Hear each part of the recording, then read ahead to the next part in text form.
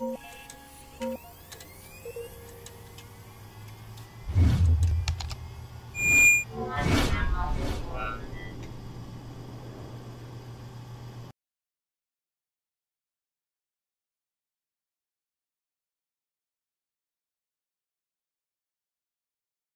schematic diagram shows the components and interconnection of the circuit using standardized symbolic representations.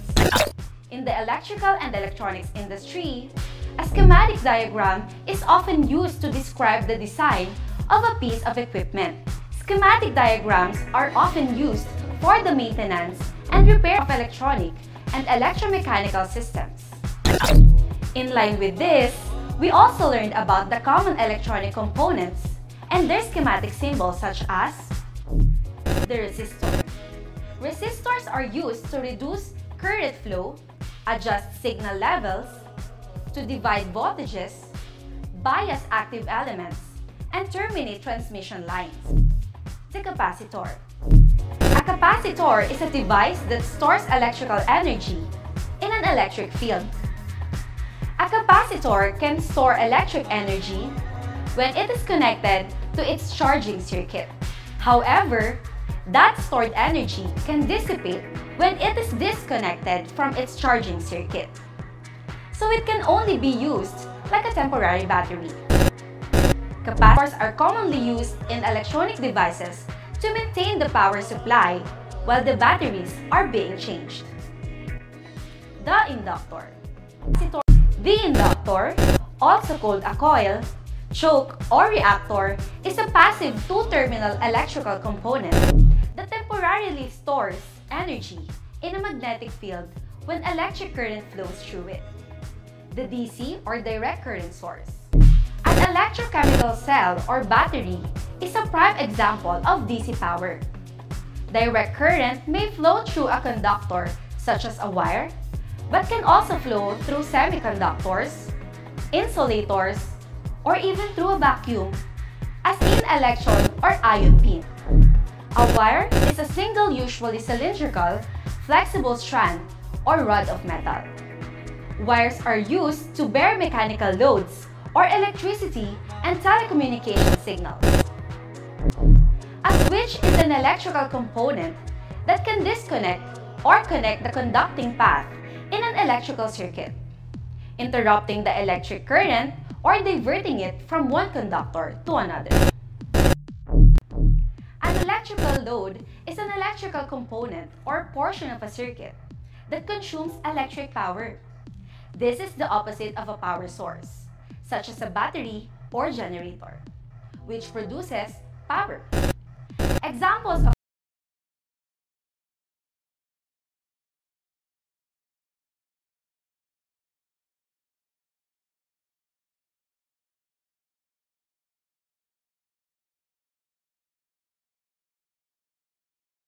analog multitester or multimeter uses a moving pointer to display readings, while the digital multimeter have a numeric display and may also show a graphical bar representing the measured value. They are the meter scale, nameplate, needle corrector, positive test probe, negative test probe, alternating current or AC voltage selection range, direct current or DC voltage selection range, resistance adjustment knob, needle pointer, ohmmeter range, and DC milliammeter range.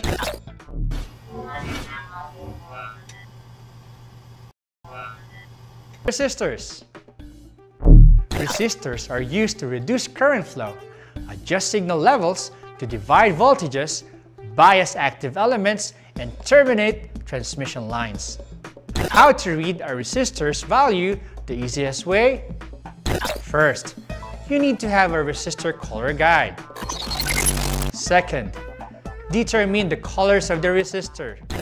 In my example, my resistor's colors are brown, black, brown, and gold.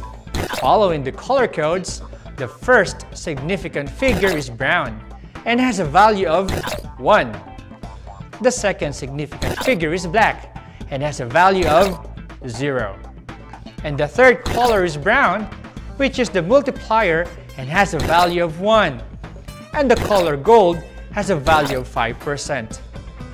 The color gold stands for the tolerance band. It means that there is a plus or minus 5% in the total value of the resistor's reading. The easier way to read that value is just to keep the first two values the same. We know that our multiplier is 1. Let us convert that 1 into 1, 0. If our multiplier is 2, just convert that into 2 zeros. Therefore, our resistor's value is 100 ohms.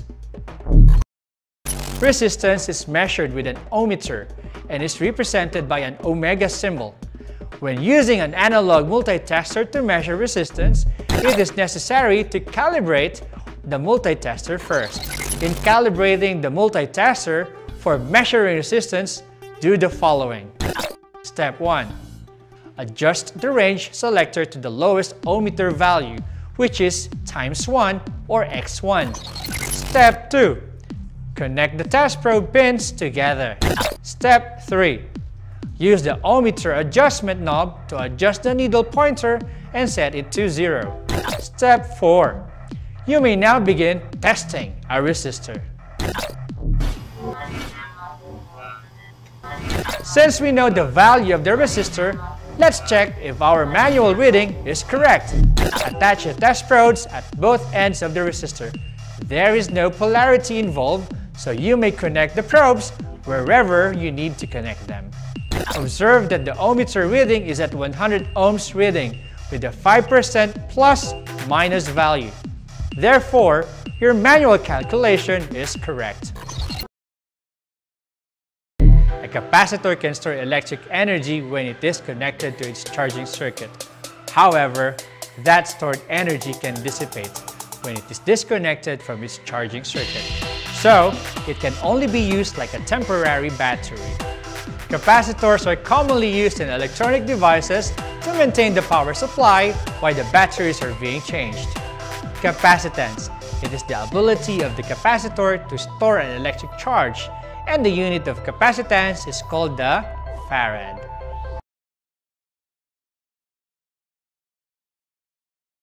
A faulty capacitor may have one of the three basic problems.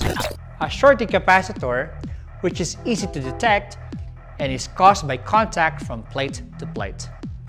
An open capacitor, which is again quite easy to detect and is normally caused by one of the leads becoming disconnected from its respective plate. A leaky dielectric or capacitor breakdown, which is quite difficult to detect as it may only short at a certain voltage. This problem is usually caused by the deterioration of the dielectric. The capacitor with this type of problem is referred to as a leaky capacitor. 600 microfarad using an analog ohmmeter. Step 1. Ensure that the capacitor is discharged by shorting the leads together. Step 2. Set the ohmmeter switch to times 100 or x100 range. Step 3.